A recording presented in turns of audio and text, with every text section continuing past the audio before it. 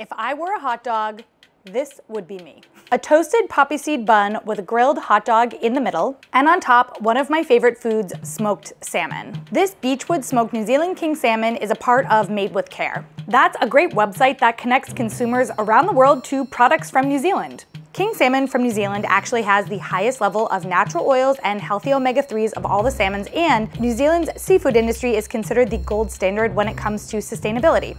With my salmon that's now chopped up, I am adding kimchi to give it a little bite. This goes on top of the hot dog with a little bit of Kewpie mayonnaise, some green onion, and for a pop of color, my homemade pickled red onions.